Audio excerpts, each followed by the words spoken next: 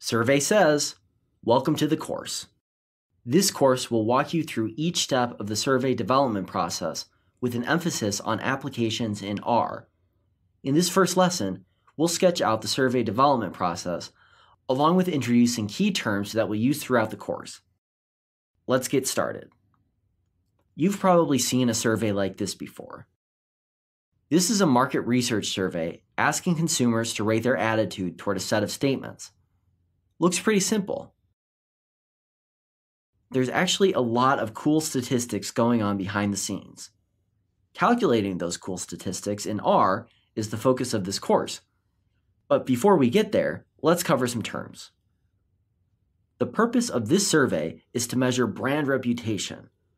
The survey consists of 9 items, which respondents rate on a scale of 1 to 5, but more formally, this is known as a Likert scale. Likert scales don't have to be 5-point, but that's the most common.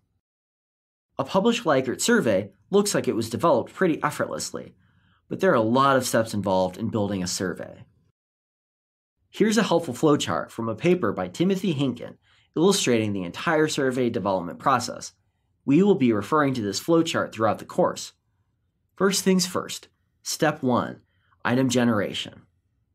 Collecting data from busy consumers is difficult, so before we ask for their attention, we want to assess the strength of our items. To do this, we'll enlist the opinions of subject matter experts. The first item generation diagnostic we'll look at is inter-rater reliability. There are several ways to do this. We could take a raw percentage agreement. Let's do that using the agree function from package IRR. We have 50% raw agreement between the two raters.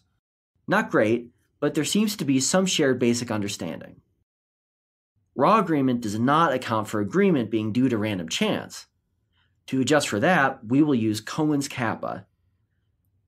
The psych package includes the Cohen.kappa function. Because our rankings are ordinal, the weighted kappa provides a more robust measure of agreement. We'll use the guidelines here to assess the extent of inter-rater reliability. A similar but distinct measure for item generation is content validity. This refers to the extent to which an individual item represents the concept of interest.